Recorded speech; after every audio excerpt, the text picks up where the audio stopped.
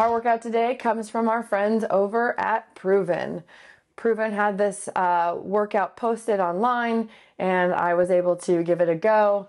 It is so good that I thought it would be a disservice if I didn't share it with all of you. So here we go. The workout is going to be 4 rounds. We're going to start each round off with a 200-meter run. When we return from the run, we have 21 wall balls.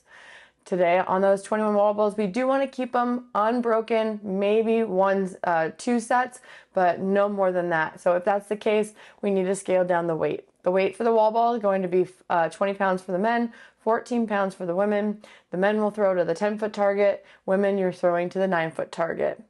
As soon as you finish 21 wall balls, you have 15 chest to bar pull-ups. This chest to bar pull-up is going to be completed in 1 or 2 sets. If you need to, you can go to 3 sets, but after that, you want to scale down the reps instead of scaling the movement, okay? So if you're not able to do 15, what about 10 or maybe 5? If you need to, you can scale down to chin over bar pull-ups or a jumping chest to bar pull-up. So those are going to be our options today for our scales, but you can check it out in the athlete notes for a detailed version. After you finish those 15 wall balls, you have 9 line-facing burpees. You're going to put a line on the mat. That might be a chalk line or it just might be a mat line, but you are going to do a burpee in front of that line. Make sure your head is not over the line, all right? And then you will go ahead and jump over the line, turning around as you go to the other side and facing that same exact line for the next burpee. It's a quick set of 9, so you're trying to push the pace. And as soon as you finish those 9, you'll go ahead and rest 1 minute.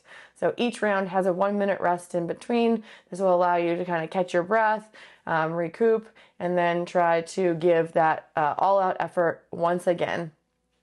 All right, so it's going to be 4 total rounds here, and we will post how long it takes you to complete 4 rounds.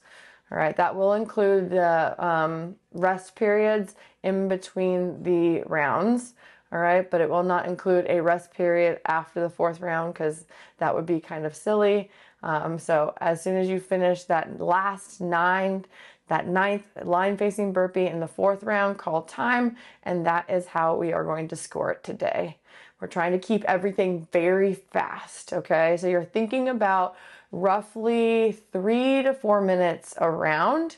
All right, that's going to be where we're looking for. So if you are concerned about the time cap or want a time cap, go ahead and check those athlete notes for a time cap.